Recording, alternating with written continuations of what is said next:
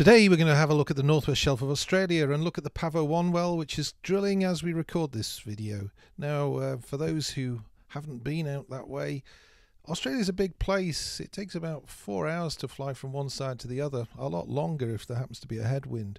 And Pavo's in the northwest shelf. So we can see that in between the North Carnarvon Basin and the Browse Basin, we've got the Roebuck Basin, and we're going to look at the Bedout Sub-basin.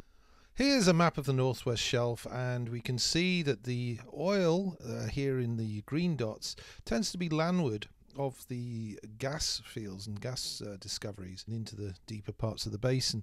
This is in the Carnarvon Basin. If we go on up through the Browse and into the Bonaparte Basin, slightly different story up in the Bonaparte, and here as we get into the Sahul Trough, the Kelpie sort of region, we find here's Laminaria and obviously gassy basins. So there's a picture here. Now today where we're looking is, we're basically looking here just to the east of Dorado, or southeast of Dorado, at a couple of wells that's drilling down there. Now on this map it has numbers for the size of these things.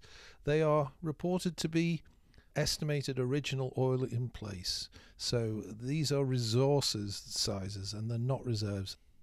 Here's a cross-section of the Bedout Sub-basin. It's basically a very thick Triassic sequence. In the centre it measures up to 5 to 6 kilometres, underneath a tertiary and Cretaceous-Jurassic section. The Triassic is a deltaic mega-sequence of interbedded sandstones and shales. It's really its own petroleum system. It's got source, reservoir, seal and traps within it, and when the oils are typed, they're found to be very different to all the other oils that are found up and down the northwest shelf. What's most interesting in here is we can see these more structural traps here at Phoenix and Phoenix South, and to a lesser extent here in the Cayley at Rock 1, Rock 2.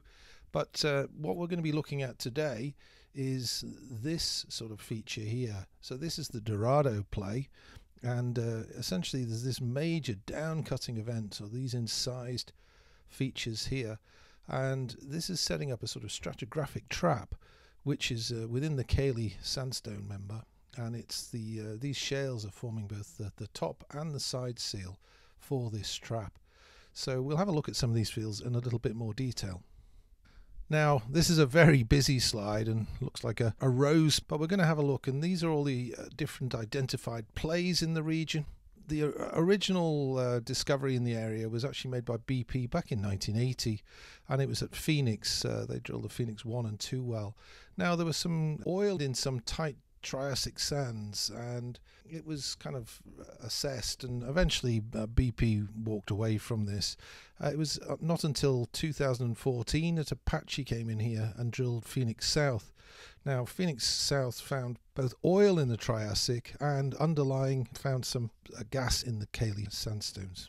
In 2016, Quadrant came in and they discovered the rock accumulation here, which is a gas condensate, and then they came back in 2018, and again Quadrant drilled the Dorado discovery well here, reported to be about 160 million barrels of oil and nearly 3/4 of a TCF, a trillion cubic feet of gas. There are two prospects that we're going to be looking at today. These are Pavo-1 and Apus 1. So it was Santos that took over Quadrant's interests, or took over the company, with Santos 70% equity and operator, and Carnarvon Energy the other 30%, who are going to drill these wells in 2022. Pavo is kind of operating in the reservoir as we speak. The other one will be drilling after Pavo.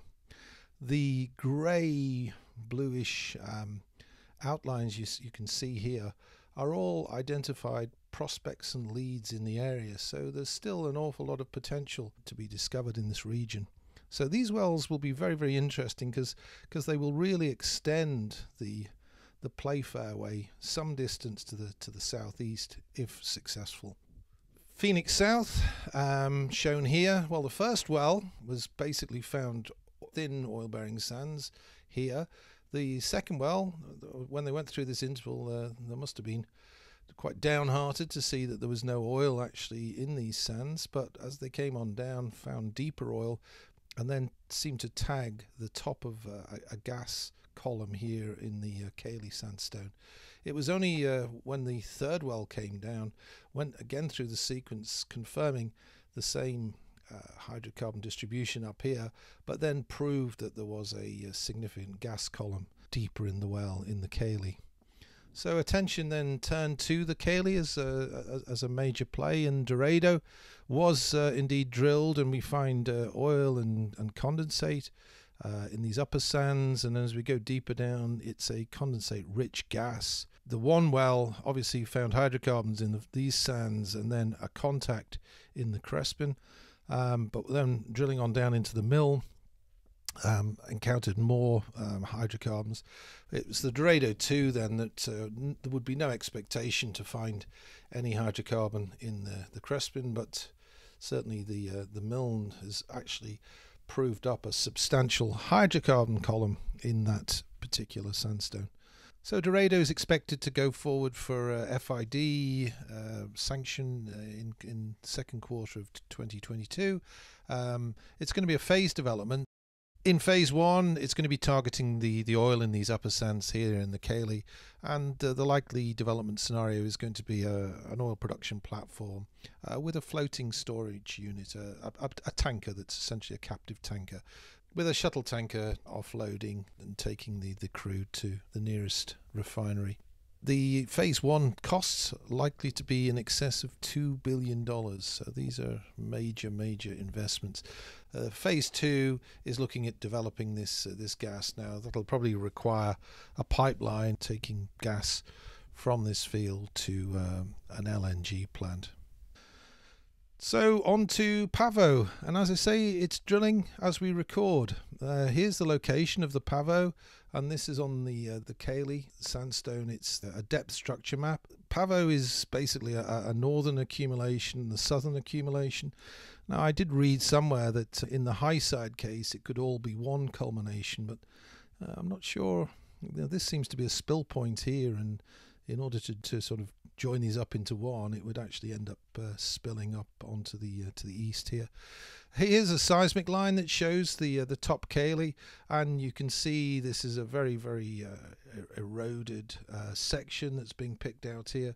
But this is what's setting up the play for Pavo, basically hydrocarbon trapped in the sandstones up here. It's a good distance away from Dorado, the nearest discovery. That's 42 kilometers away, and the expectation is it could find 80 million barrels and perhaps 108 BCF of gas. That's the prospective resource size, so it's yet to be proven. This is the rig that's is drilling it currently. It's being drilled in 88 meters of water, and this is a 2014 jackup, the Noble Tom Prosser. Now there has been a recent press release that's saying that there have been good shows in the well, and they are now just awaiting the logging results. So it could be just days before we see another press release with the results of this particular well.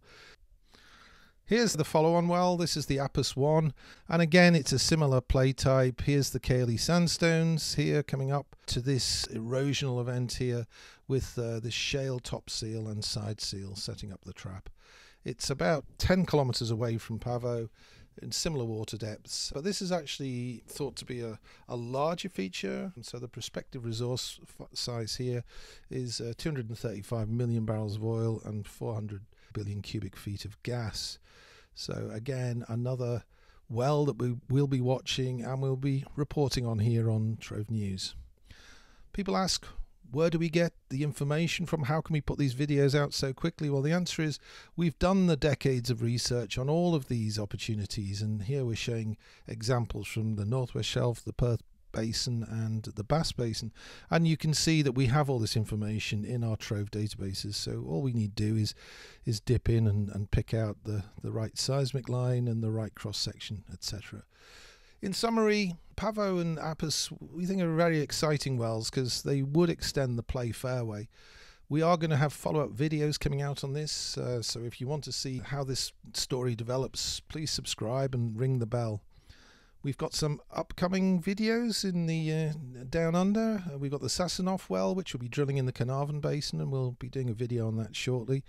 And we thought we might do We might do a video on the unlocking the Timor Gap, the Bayo-Undan story. And as I was the geologist for one of the companies involved with the Bayo story, I think it'll be interesting to tell how the basin looked at the time when there wasn't any discoveries anywhere in the area. We wish Santos and Carnarvon Energy every success, and please subscribe, thumbs up, ring the bell, get in touch if you want anything. And we look forward to seeing you back on the channel shortly.